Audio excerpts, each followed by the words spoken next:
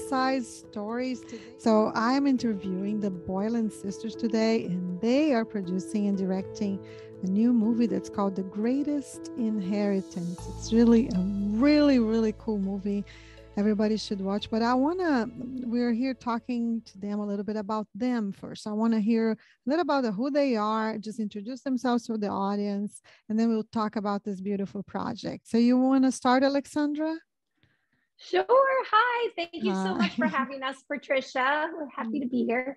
My name is Alexandra Boylan, and Andrea and I grew up in Massachusetts. Our father is a minister, 41 years at a church. And for me, I got the bug and really loved acting at a young age. And I moved out to Los Angeles, California at 19 and started pursuing the industry. And I really felt that God had actually called me into acting. And then, fast forward 10 years later, I actually moved out to Albuquerque, New Mexico, and kind of resurrendered my life to the Lord after acting didn't go very well for me. It's a tough business. It's very competitive. Sure. And I sort of resurrendered my life to him and said, all right, God, what do you want for my life? And then after making a couple independent films, we got called into making female-driven, faith-based films. And when Andrea and I took that call, it has been the most incredible thing to see how God, when you're in the will of God, he moves fast. And I know because I spent 10 years not in the will of God, and I felt like I was at a standstill and nothing was happening. So it's been incredible to see that this is what he wants for our life and my life. And I'm so grateful that in just 10 years, we've made 6 female-driven faith-based films. Right. Yes. And I was reading about you, and I'll let Andrea introduce herself in just a little bit. But I was, I have seen Catching Faith. I didn't know that I was going to be interviewing, the directors of Catching Faith. And so you had done Catching Faith, which had like a 2-year run on Netflix. Very, very good movie. It was sold on like Walmart and streaming now on Hulu and Amazon Prime, so you guys can still watch that. And then we had Catching Faith 2, which was released in 2019.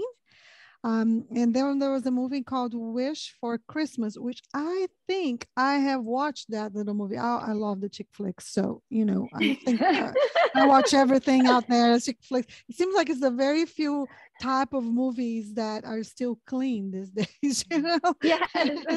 But yeah, Wish for Christmas was sold to Pure Flix Entertainment, which the Christian community knows very well, and the Universal Studios Home Entertainment as well.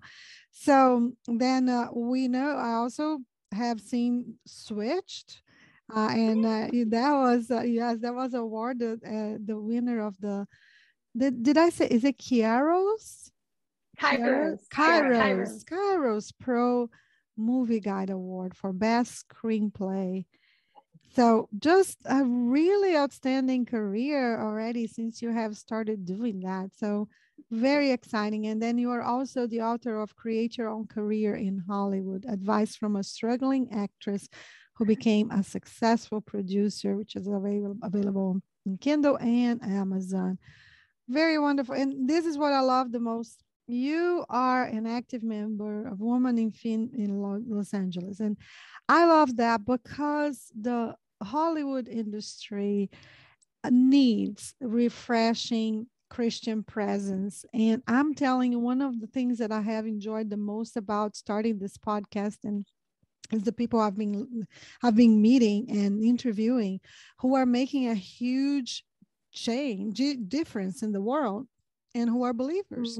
So I think that we don't know, but we do have a strong presence, even in Hollywood. And so that's amazing. I do want to ask you a little bit more about that, but I want Andrea to introduce herself first, please.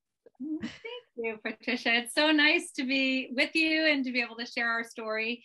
Well, I joined this project of making female-driven faith-based movies a little bit later in life. I'm actually a licensed clinical social worker and had professionally spent my life as a social worker and a stay-at-home mom for part of that period of time. Me too. All right.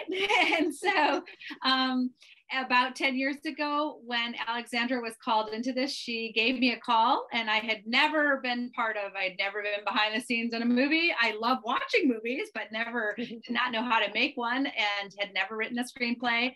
I had, however, written some books and some Bible study material and things like that. And so I had a little bit of experience with writing. And the two of us began to write together, and it's history. You just read off our list of projects, and it's pretty amazing. I got to be a part of being on set for making most of those movies, and it's been an amazing journey. That's so great. You know, I'm a writer. So I write of course, I have a column for the Atlanta Journal-Constitution, but I'm a nonfiction writer. And I really am thinking about getting into screenwriting too. I have some good ideas for movies. Maybe we need to talk. Yes.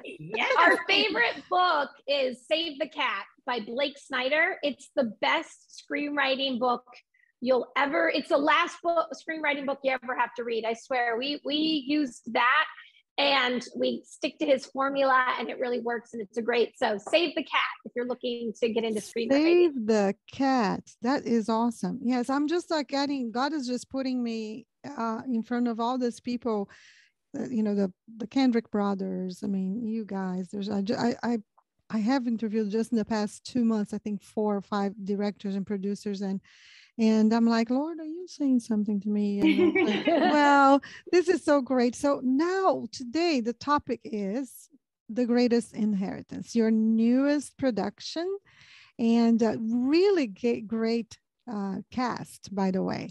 Tell the audience a little bit about the cast, how you got to choose them, and how this all came together. Oh, yeah. So, well, The Greatest Inheritance is about an estranged family that all returns home to bury their mother, but really to get their inheritance. And when they get home, they find out that their deceased mother has left the deed to the property somewhere on this estate and left them clues and challenges that they have to do together as a family in order to find it, and teaching them that really the only thing we inherit on earth is the kingdom of heaven, and that family is more important than money.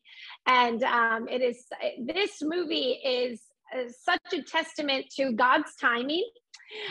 We wrote this film after we shot Wish for Christmas, actually, and we thought it was going to be our next movie. And it kept not getting, we couldn't get funded, we couldn't get it made, and we ended up making Catching Faith 2. And then we were still trying to make Inheritance. And then we made Switch. And this movie kept getting pushed, and we were like, what's going on with this movie? What is going on? Are we not supposed to make it? And then what's so crazy is we finally got the funding, and we all went to Columbus, Georgia in February of 2020, and we were ready to shoot the movie. We were going out there to location scout, and we were supposed to shoot in April of 2020, and the world shut down. I was going to say, like, that didn't happen. I know. We were like, okay, what? Does God not want us to make this movie? What is going on? We have been working on this film for like 7 years.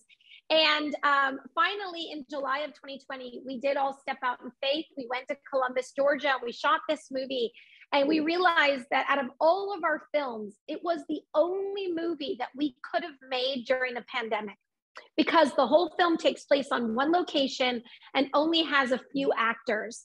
And then fast forward to when the movie comes out, at a time when so many people have lost so much. It is incredible that God wanted, it's like for such a time as this, God wanted the message of we can lose everything in this world, but we will never lose Jesus Christ. And so it's such an incredible story to see how God's timing is so perfect. And that's how the movie took 7 years to get made, got shut down to the pandemic, and then we made it, and we got Mina Suvari and Jaleel White and an incredible cast all come out and make this movie. And you are right. That story made me think about something. There's this sentence that you only really know people when money is involved. Right? Have you heard that? It's like some people, they show a side that they've never shown before when money is in play. And we see that, right, in this movie. Oh, I think I'm losing my microphone here. We see that in this movie. Like I said, at this core, at the core, this movie is about faith and family. And these are such important things, especially when it comes to inheritance and money and different things like that, that I know that some families struggle with. So why were these themes so important during the story writing process, Andrea? Well, Alexandra and I are two of four kids. So I'm the oldest, she's the youngest. We have two brothers in between. And I think that when we were writing, a lot of the stories are stories that are from our childhood, and or some of the stories that have come from me raising kids. And I think that when we were trying to talk about a fun way of really to look at the preciousness of life, and we take for granted so much. I think that the next day you're going to be able to pick up the phone and call your loved ones, and we really never know, right? You never know when the last time's going to be that you get to talk to someone. And so this was just a really fun, creative way to be able to make it sort of an adventure and a fun game, but at the same time talk about really deep things, like how long are you going to hold a grudge with someone? Exactly. And I think so with important. family, that's a big deal. Like we hold grudges. And also I think something that's really important that this movie kind of illustrates for us is that we each have our own perception of what happened in our childhoods and in our growing up, and each of our story is our story, and it's important and it should be embraced. But also we can kind of go to the grave with those grudges or those maybe false perceptions of what happened, and it's not worth it. In the large scheme of life, it's just not worth it. So what's the conversation you need to have with your loved one, and then how can you move on so that you can enjoy each other? And that's really what the story illustrates in just a fun, wacky way. Yes. We also kind of imagine that our mom might do what this mom did. Oh, To get us to all interact in a fun way with each other as adults. That's so fun. So you kind of got a little bit of what you like your mom's sense of humor, I guess, dealing with the children. That's great. It would be a test for sure, to do something like that. I think for every family. And so forgiveness, you said something, Andrea, that's so true. Anybody who knows many families, we know that forgiveness is a lot of times a huge issue that separate family members, and in this movie, forgiveness plays a huge role in the relationship. So what parts of the movie, Alexandra, do you feel specifically point to the message of God's grace and forgiveness? Well, of course, all of the clues and challenges are from Ecclesiastes, which was our way of incorporating the message in a fun way that everyone could hear it. And all of those are kind of tied together into telling the story of what the kids are going through. And each of them have something that they need to learn in the message about, like you said, forgiveness and faith. And like we said, we're always trying to find a really organic way to tell scripture, to tell the message of Jesus. And this was such a cool way to do that. And it's kind of like, the kids are annoyed at the parent of the mom. So that's the way we can get it to get heard through that way. So, and I just love how we use the Ecclesiastic for, there is a time and a season for everything. And we actually gave out wrap gifts with that written on it. And we kept saying, even on set every day, wow, there's a time for this movie, this message right now.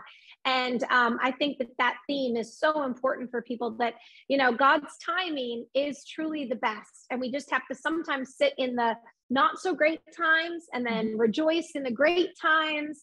And so I feel like that part of the film is so important, and you can pick up, Andrea, if you might have a better answer. I think that was beautiful. That was a beautiful answer. I do love, I'm glad that you brought up there's a time for everything in the Ecclesiastes scripture, because when we speak of the movie coming out, I think all of us are in a process of grief. about what we lost, what we thought our world looked like, and how it all changed for everyone. And we have this collective grief process we're in as a country and as a world, really. Yes, and absolutely. There is nothing better than going back to the Ecclesiastes 3 and seeing that from history. That's Solomon thousands of years ago. He was like, there's a time to be born and there's a time to die. There's a time to fight and there's a time to lay down your weapons. There's a time for, joy and a time for tears. And sometimes we just need permission to say, yeah, there's a time for all of this, and we need to give ourselves space to feel what's happening in our lives. Absolutely. And during as a matter of fact, just this morning I talked to a friend who we used to go to church together. During the pandemic, we both left our church and we are in different churches, and we were talking. We were at this church. We were there for 20 years. And we were talking about what we are like, the hardship of moving, for losing our church during the pandemic is when everything happened, and that it is a grieving process, because your church family is your family. I'm like, I'm from overseas. I mean, my husband's family is 100 miles away. So I don't have any family here. My church family and my friends are my family. So I believe that this grieving is, like you said, is a worldwide thing, but it's not just having lost people to whether COVID or other things that have happened the past couple of years, but it's also, we're grieving as a nation, as a world, in different ways, because our life has changed completely. Yeah. So, and and of course, just like the family in this movie, people react to grieving in different ways. Grieving can bring the best out of us, or it can bring the worst out of us. And we see that beautifully portrayed in this movie. You see the grieving process, the different characters in the story, right? They grieve different way. One sister is just having the hardest time even having to go through this because she loved her mom so much, and she's so close to her mom. The other sister is just, no, let's get going. I want the money and get out of here and keep on living my life. And you know what, it is a kind of a portrait of how I believe that people have responded differently with the changes in the world too, so you have some people that got super fit during, and some people like me that put on 30 pounds, It's Totally. It's true. You're right. Yeah. Everyone responds to everything differently. Yeah. And it's the element of the human element in any circumstance. And I think that, of course, it's kind of exaggerated, because it's a romantic comedy, but it's very real. Like how, the different ways of responding, even within like a group of sisters and brothers, right? What did you get this inspiration in any particular event or circumstances for this movie? Inspired like from our true life, you mean? Yeah, like, or somebody else's life, maybe, that you Well, like Andrea said, a lot of these stories actually came from our real life. Like Andrea, the Easter basket that's under the table scene that they talk about at the kitchen table, that actually happened to Andrea and her kids. And then when I was a kid, my brother really did handcuff me to my bed and told my parents that I wouldn't come down for dinner and was getting me into trouble. And so we do pull from real life experiences. And I think what was really awesome, because like how Andrea and I have tried to create stories, is weaving in a really, really powerful message in a way that people can watch it that's fun, so that they will want to walk away and share it with other people, but yet they're getting this really great message. And then I lost my train of thought. I was going to say something. I hate when that happens, when you're like, oh, I lost my train of thought. Oh, but, yeah. Yes. Well, I was going to add about the apology, and it's interesting. There's so much in the movie that I think we can relate to from our past or our present. Mm-hmm. And even this last week, I was sharing this with Alexandra, that I had a situation that happened where I was thinking about the conversation that one of our characters has with her husband, and her husband's like, maybe you just need to say you're sorry. And she's like, but I didn't really do anything wrong. So she's like, she didn't want to take responsibility for something she hadn't done. And he said, but your sister was hurt by what you did. And I think there's something really powerful in that, for whether it's, I think about my childhood or I think about my present life now, that sometimes my pride keeps me from apologizing, because I'm like, but I didn't really do anything wrong. Right. But yet maybe my actions with unintended consequences were hurtful, and that the power of what an apology can do for someone, when you actually take responsibility to say, yep, I did say that. Now, I didn't mean it the way that you heard it, but I did say that, and I'm really sorry that it hurt your heart, and Absolutely. so I think throughout the movie, we really tried to incorporate, things that you can take away that hopefully you can apply. And here, I mean, we're writers, and I was just talking about it it was like running through my head as I dealt with a real life situation this week, even if I wasn't necessarily intentionally wrong, I still think I need to say I'm sorry that this was hurt. Absolutely. I remember something. I have two girls, and one is 19, almost 20. One is turning 16 this year. So my baby's not a baby anymore. And this week, this Saturday, she turns 16. And I have throughout our relationship, as they started growing up, and sometimes I hurt them unintentionally. This sentence was said to me many years ago, and I always kept this in mind. And it has to do with what you just said, Andrea. Is perception is reality. So to me, I may perceive as like I didn't hurt someone, but it is to them, I did. So it's their reality. And if you it's the whole thing about empathy, right? It's being able to put yourself in people's shoes and realize that some people are more sensitive to something that you wouldn't care less about. Like if somebody said this to me, like I'm not an overly sensitive person. So I have to be like extra careful because I'm not very sensitive. Like if it takes a lot to hurt me, but not everybody's like that, So, and I think that this movie also brings a little bit about the fact of, within even a family, several siblings, you have people who react to the same mother, the same corrections, the same disciplines, the same way of teaching the kids, different ways. And you see, and you see this in the movie, right? Because I mean, the mother was the same, and you see different responses.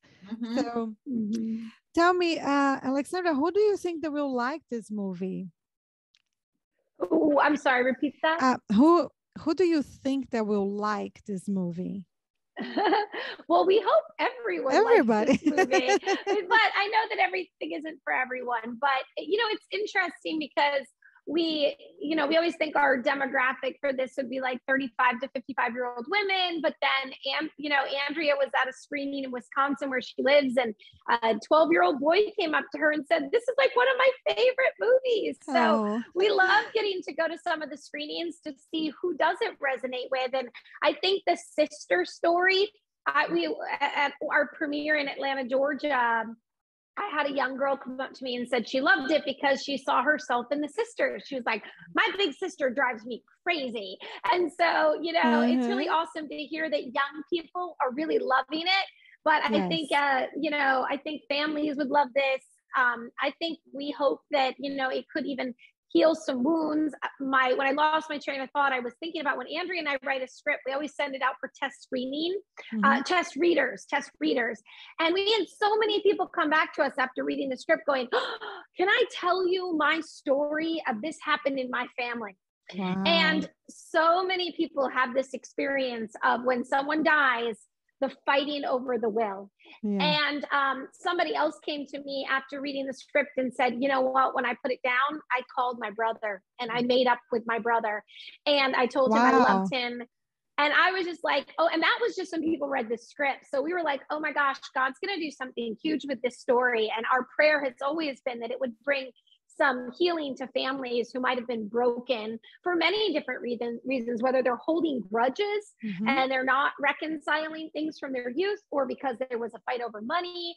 So I think that people hopefully, you know, will call their mothers first off, or call their sibling or somebody that they haven't reconciled with, and this would create healing. And that like what Andrea said recently at the premiere of, like, you just never know when it's the last time you will talk to somebody. So not only tell them you love them, but tell them the wonderful things about them.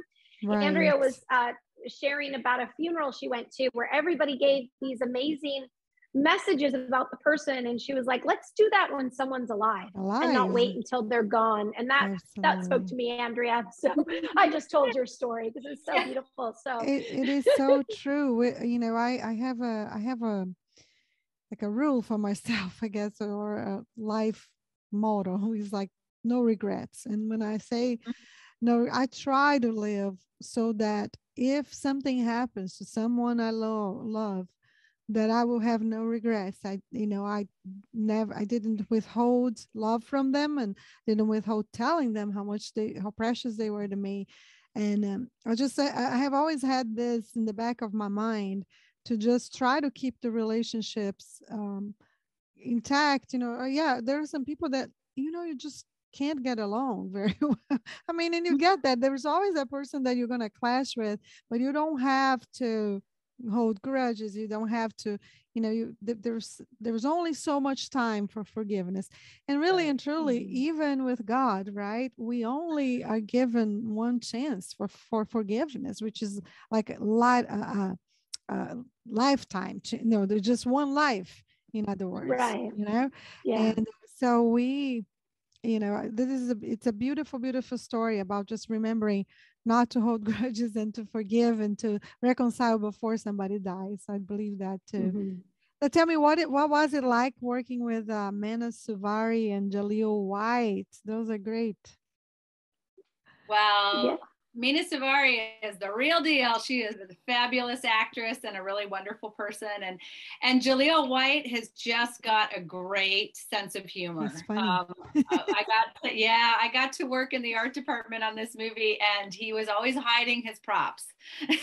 Really? And that's the fun story that we like to tell, is that we were always chasing around trying to find where he had hidden the book. And he just has a great sense of humor. He also has a great spirit. This is a story that Alexandra knows, but that there were some kids that really wanted to meet him. And when he found that out, he said, do not turn any kids away. I will give autographs. I will come out and meet them. He's the real deal. That's precious. That's precious. He's a great actor.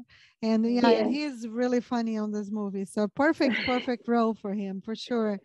Well, so let me ask you this. Why would you say that the greatest inheritance, you know, is the kingdom of heaven? This is a sentence that I know I have read before when it comes to this movie, you know, that the greatest inheritance is the kingdom of the heaven. But we have to be careful of the legacy that we leave here, not our financial legacy, but our spiritual legacy to our friends and family and friends. You know, how would you say that this movie is going to speak in that regard, that, you know, reminding people that the greatest inheritance is heaven, but that we are to take care of our legacy here on earth? Yeah, well, the movie talks a lot about using the gifts that God gave us. And so I feel like that's a big part of the film, is that God has given us gifts, and we must be bold and brave to go out there and use the gifts that we are here now. We can't just think about, like what you said, like it's not just about the kingdom of heaven, we have to bring the kingdom of heaven to earth while we are alive here. Absolutely. And our life is so precious and we have a certain amount of time. And, you know, when God called Andrea and I to do this and he saw what he was doing with our lives, we were like, we have to run, and we can't run fast enough to keep up with God. But, you know, I was really thinking, I've been thinking about this the whole interview, Patricia, that if God has laid this upon your heart to be a screenwriter, I want to encourage you to do that, because when God called Andrea and I into this, I was living in Los Angeles, California. We got the opportunity to make Catching Faith. We had a tiny budget. I really believed that God called me to do it. And I gave up my apartment. I put everything I owned in storage and I moved in with Andrea. And I lived on the road out of one suitcase for a full year to make Catching Faith a reality. And I can't believe what God has done with Catching Faith. You said it, you know, and we've gone to Cuba with that movie. It became the top 5 consistent selling movie for the distribution company. And I love to tell people now, like, what is impossible for us is possible for God.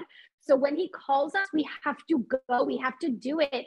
And if he wants it, he will knock down all doors and we're just his vessel to do it. And he takes care of the rest. So Absolutely. I think that that's what the movie is about, that if God's given you a gift, you have to go and use it, because he is going to work through you to bring his kingdom to earth, the kingdom of heaven to earth. All and right, then I want to encourage you, Patricia, that if you're called to do it, you have to go, and God will do the rest. Then here's the deal. You need to give me your email. Okay. Write your email right here on the chat and I will be in touch with you. Please do. I will. Maybe I'm in your way right now. There you go. Please do. Who knows, right? There are divine appointments everywhere. Absolutely. Never know. This is so cool. Well, what I would love for Andrea to tell me now is where people can watch this movie. It is available on Amazon, all your cable networks, and Alexandra is really good at this, so let's let her do it. It's available anywhere on video on demand. So Amazon, iTunes, Vudu, Redbox. You can get it on Redbox. Pretty much anywhere where you get video on demand. So you can rent it on Spectrum and Walmart.com, I believe. Oh no, because they wouldn't have streaming. So and then we will release on PureFlix streaming in, I believe, June or July. July 15th, I believe. July 15th. So looking forward on PureFlix. That's great. Well, what I'm going to do is I'm going to put all this information on the show notes, both on YouTube and on the podcast as well. And Thank you. So I'm definitely gonna put all of that information that people can access and they can watch the movie. I watched it and it's really a great family movie. That's the beauty of these movies. You know, all of these people that I have been interviewing, you don't have to close your kids' eyes at any scene, you know, of the movie. You know, it's a movie that is clean. It's for the entire family. It brings a heaven perspective to death, a heavenly perspective to family relationships, and it contains the message of the gospel. You know, the mom is very clear that the greatest inheritance and the only true inheritance that we have at the end is the kingdom of heaven. It's Jesus Christ. And I want to say how blessed I am to talk to the two of you, and you know, to know that there are people out there who are investing their lives to bring entertainment that brings glory to the kingdom. So I'm very, very excited and just happy to meet both of you and wish you guys just the best success. I am going to email Alexandra. Good. Please. There are divine meetings every time. Right. There is. Yes. Well, and I'm looking forward to interviewing you again, and you know, and again for more and more. We just wrapped a new movie, so hopefully sooner than later. Oh, really? You did? That's awesome. Yeah. So we have a new one coming up soon. Yep. It's called Identity Crisis, and it's very similar to our movie Switched. It's about a shy science whiz in college who struggles with imposter syndrome and not feeling good enough and confident. and she figures out how to clone herself and send her clone off to do all the things that she's afraid of, only to discover that God already created her the perfect version of herself.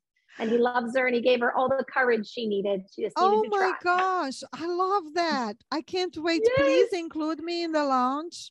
You know, I was gonna go, I was invited to the premiere and I got sick and I couldn't be there, but I was looking forward to interviewing guys in person. But next time I will be there. Identity Crisis. So when are we supposed to see this one? Is it gonna be released soon or? We're hoping the fall. Okay. If all goes well this fall. It's in post-production, it's in the editing phase, but it's beautiful. It's directed by Sherry Rigby. We produced it with Ben Howard and Aaron Miller at Third Coast Content, who did Blue Miracle. So it has an incredible cast, and God is just keeps blessing us. So like we said, we just keep making movies. That's amazing. Well, congratulations, ladies. This is definitely a God-sized story. It's two sisters, one big idea, are just little movie by movie promoting the kingdom in the world. Kudos to you, and just may God continue to bless you and open incredible doors, more and more.